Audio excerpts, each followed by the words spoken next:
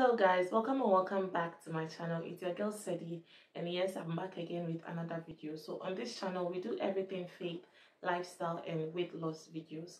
So as you can see from the title of the video, I'm here to tell you a story or a revelation that God gave me. And this revelation, looking at my life, I can say it applies to me, and it can also apply to my generation or to other Christians out there, so that they know what to do and what not to do in these times. So let's get right into it. So this was a few weeks ago. I had finished creating content. The whole day I was creating content. I think I made a video about how I backslided. If not that video, some other video. Then I made a video. So it was a hectic day for me. I was really tired. And after making the video, I remember I went to TikTok as well to create some content for my TikTok page. And I had done a video for my I'd created content for my TikTok page as well, and I went live on that particular day. So at the end of the day, I was really exhausted. I went to take my bath and I came to retire to bed, and I was supposed to read my Bible, do a Bible study, and then read a Christian book for about 10 pages or so before I go to sleep. So, but I was really tired. I was really tired and exhausted. So I don't know, I was just there. I was thinking whether to read or not. I don't even know when I fell into sleep. So when I was going deep into sleep, I told myself that I was going to wake up at midnight to pray. I pray with Alpha Hour, Pastor Elvis Ajimai. If you don't know him, we normally pray at midnight. So I told myself whilst I was drifting into sleep that I would wake up to pray. So I went into sleep. That was around 10:30 p.m. thereabouts, and the prayers is around 12 a.m. every day. So I slept and I just saw myself. This is where the dream begins. I see myself on a dark street. I was with my friend. I see myself on a dark street in the evening. So we were walking on the street. I was having a conversation with my friend, and then my friend told me that she wanted to go ease herself. So I asked her to go look around too. So she found a place and she went to ease herself. Whilst I was on the street, I noticed a little child, a baby girl, not a baby, but a child, a girl that was on the street and was crying. Now let's take it that it was dark and it was in the middle of the night, like around midnight thereabout. So this little girl was on the street and she was crying, and there were people on the streets that were coming close to her to ask her, what is the problem? Why are you crying? And anytime anybody would come close to her to ask what was the problem, she would bite these people and then they will fall down dead. So that is what I saw. So I saw it happen to one particular lady, and then all of a sudden fear gripped me, and then I wanted to run away. But in my attempt to run away, she caught a glimpse of me and then she followed me. So I ran away into the toilet where my friend was easing herself.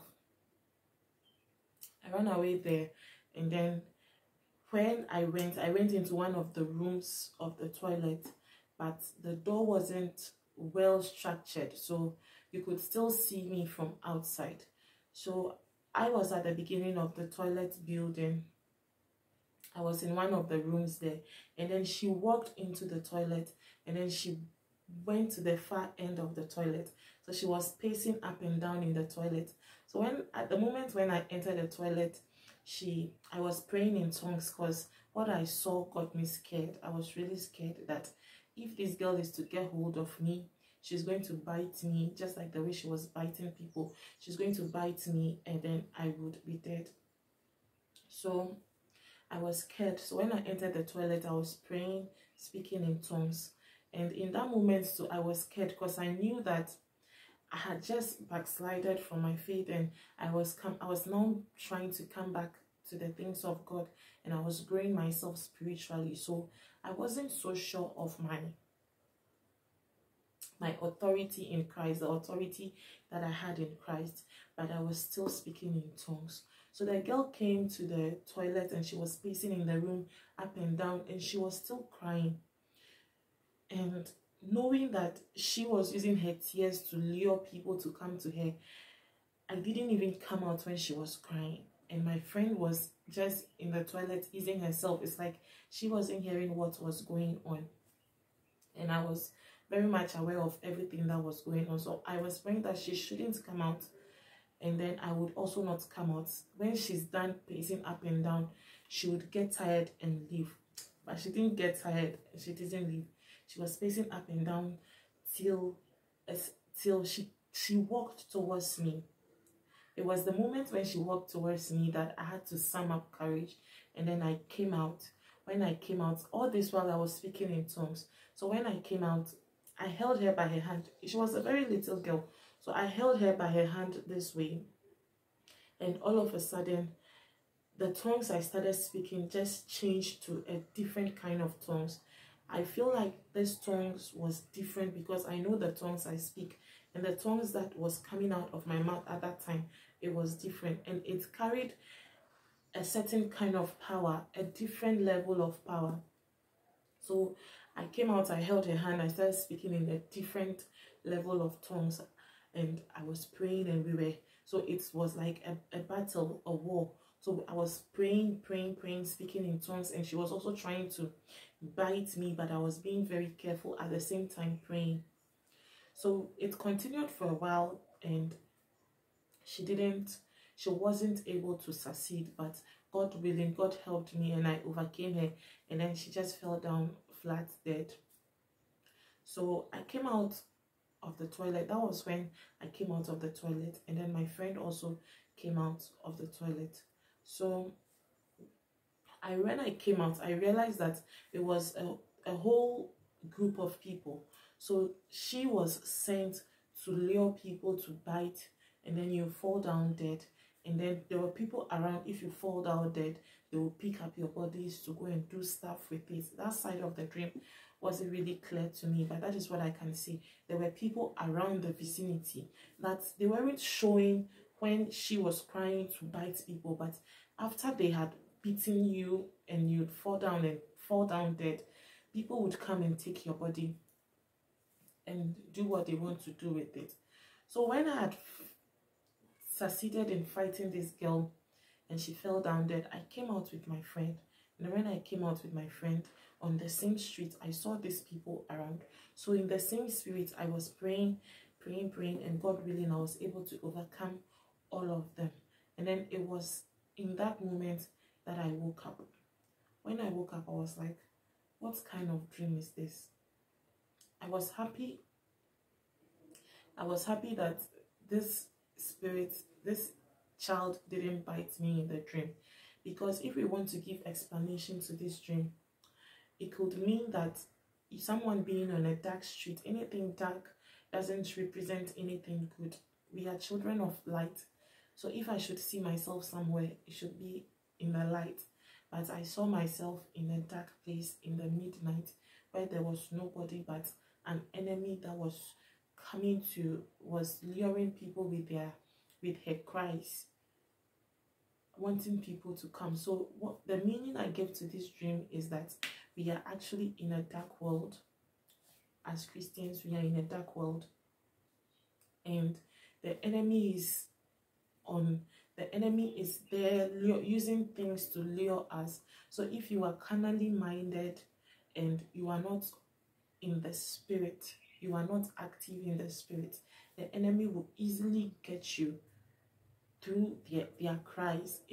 In the physical realms, it might be something appealing, it might be anything they can use to get you if you are carnally minded. The word of God says that, for we do not fight against flesh and blood, but against principalities in high places. So everything happening here is spiritual. So when that happened and I woke up in the dream, I didn't understand it at first, but I spoke to a few of my friends, and they gave me meaning, and I was like, this is true. This is true. So it's just telling us, the dream was just telling me to build myself up in the spirit, that there are so many things the enemy is planting in our world right now that would want to take us away from the things of God. Now take it this way: if I had not been on fire for God, this little child would have beaten me, and I would have I would just fall down dead. Now take it that those people that the child was able to successfully bite them and they fell down dead, I'll take it that they were not strong spiritually. Because if they were strong spiritually, they would be able to discern that this girl, she is not a normal girl. This baby, she's not a normal baby to be crying at that time in the middle of the night. So it just tells me that the enemy is putting stuff around in this world to lure us to him, to destroy our souls, to destroy our spirits, to destroy our salvation. Anything at all he can use in these times to destroy our salvation, to destroy our spirit, to destroy our knowledge of God, he's going to do it. So let's just be on guard as Christians. Let us take the things of God seriously. Let us not in any way faint in our prayers. Let us not faint in our Bible studies. Let us not faint in our fellowship. Let's yearn to grow every day. And God is going to reveal these things to us day in, day out. When the enemy wants to attack you and you are in the things of God, the Spirit will give you discernment. And before that thing will come to you, he has revealed it to you, or he has revealed it to somebody close to you. So the Bible, there's this saying that God reveals to redeem. So I believe that this dream that I got, God revealed it to me so that I would know that this is what is happening around me, or this is what is happening in the world, and I should be careful about it. So fast forward to some days later, I was on TikTok. I'm normally on TikTok. I follow this man of God, and he preaches, I listen, and he's a prophet. So fast forward to a few days, I was on TikTok and I joined this man's live, and he was prophesying. So I also requested to join the prophecy. So he picked me, and then he gave some prophecies, and he was like, what he sees, if I'm not careful, somebody would want to help me. Somebody would want to help me, but that person would want to have access to my body before helping me. And if I don't know, and I agree to do whatever I'm doing, whatever I do with that person, that would be the beginning of destruction in my life. That's what the prophet said, that this person will come on my way. I will meet this person on the internet, and the person would want to help me. But if I'm not very careful and I agree that this person has to sleep with me before he helps me, then it means that my life will be destroyed. I would go back to fornication. I would go back to the things of the world, immorality, and all of those things. So when he said that, I was surprised. I had forgotten about the dream, but it was today that I decided to come talk about this revelation, that it occurred to me that this is what God was revealing to me. This is what God was revealing to me, and he confirmed it through a prophet of God for me. So let's just be high in the spirit. Let's be sensitive in the things of the spirit. That way there is no way the enemy can dream of attacking us and come to us, because we are children of the light, and the enemy doesn't like anything that has to do with light. He doesn't like anything that has to do with light. So let's just put ourselves into God, study the word, be consistent. Let's try to be diligent in whatever we are doing, and God will see us through, because this earthly walk is not an easy one, but with God, it is possible. With God, we will sing praises. So guys, that is my little story about the dream God gave me. Now, before I end this video, I want to say that I have been having more of these dreams, but I have never really taken time to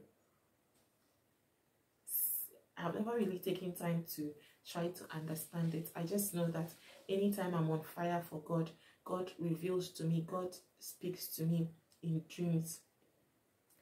I always see myself fighting demons, fighting evil spirits, and glory to God, they never overcome me. It's either I overcome them or we are still in the fight and then I wake up in the dream. So glory to God. That is how God speaks to me as well, I believe. So yeah, guys, so if you enjoyed this video or you feel you can relate to this video, please leave your comments in the comment section below. Like this video, share to your friends and family,